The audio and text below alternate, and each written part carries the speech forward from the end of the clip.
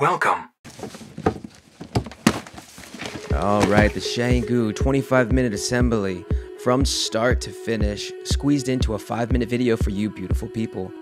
All right, so yes, I am in my pajamas in this opening. So I just want to be comfortable, give it to you real, you know what I mean? I mean, there's no fakeness.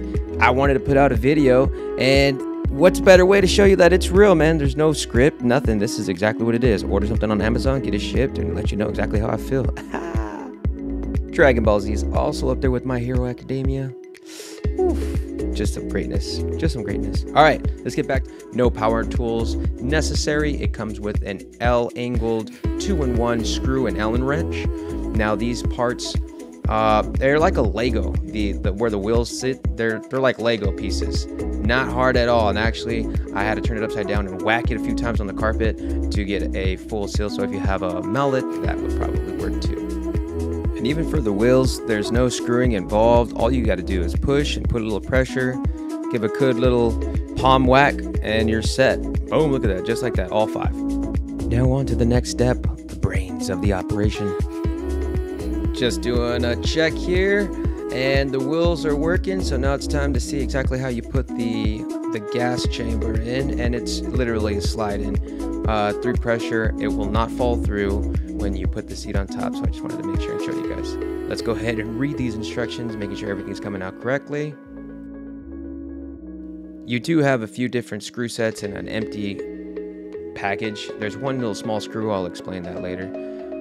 Everything is really easy, honestly, it really is. You can count to 3, you can assemble this thing by yourself, no problem. Now I just wanted to zoom in. That part where all the mechanical things are, when you push the gas to put the chair up and go down, and the recliner, it's already assembled. You don't need to do that. It's already set up for you, baby.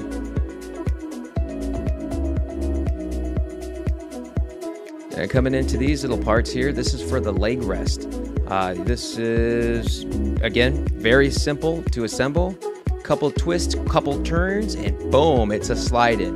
There's a little tiny screw that the camera is going to zoom in on this picture. It's on the left hand side. If you wanted to pause the video, you're more than welcome to. It's not in dire importance. I mean, it really not, unless you're going to pick up the chair and move it around a lot. The screw is only there to stop the footrest from sliding out. And right here, we're putting in the armrest. It does say 2 people, but you don't need 2 people. You can do it on your own.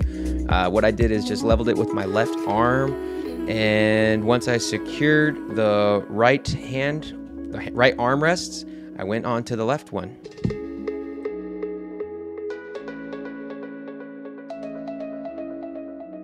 So those 2 parts, this is how you slide it in, literally. Just push, pull, you're in. Bingo.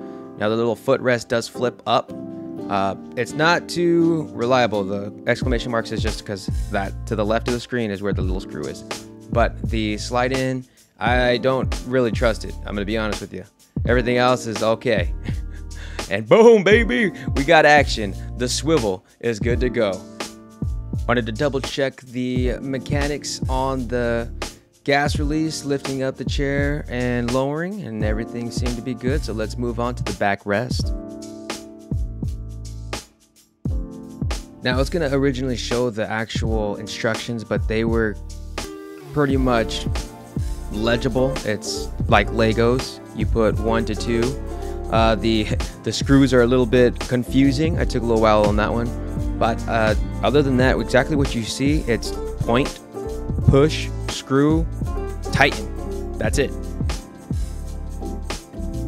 Now that the T-shape is all good to go, we slide her in, connect it with the bottom, make sure everything's good and legible. It's not gonna fly out.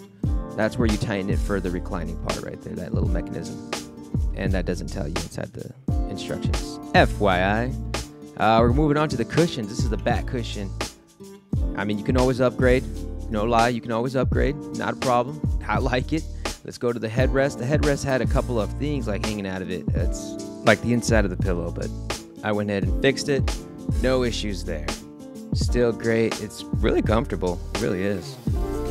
And comes to the end, the final product. There she is in all her glory, the Shuanghua. Ordered off Amazon, came and assembled within 25 minutes.